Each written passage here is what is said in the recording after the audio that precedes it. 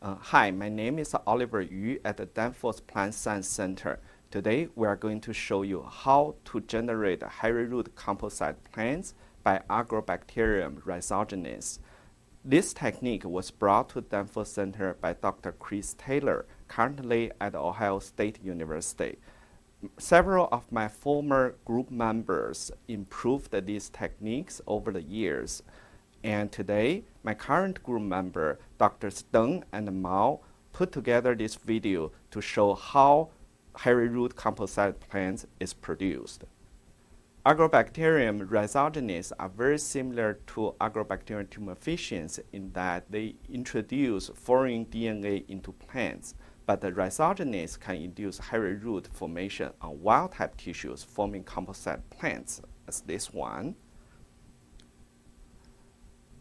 So on these composite plants, some of the roots are transgenic while the shoots are still wild type. Therefore, this technology will not produce transgenic seeds. However, there are three major advantages of hairy root composite plants that make this technology very useful. First, many plant species, especially dicot species, can be transformed by Agrobacterium rhizogenes. Second, we do not need to establish tissue culture prior to transformation. We can take many parts of plants, such as seedlings, shoots, and cotyledons, to generate composite plants directly. And finally, we can get transgenic root tissue in a matter of weeks.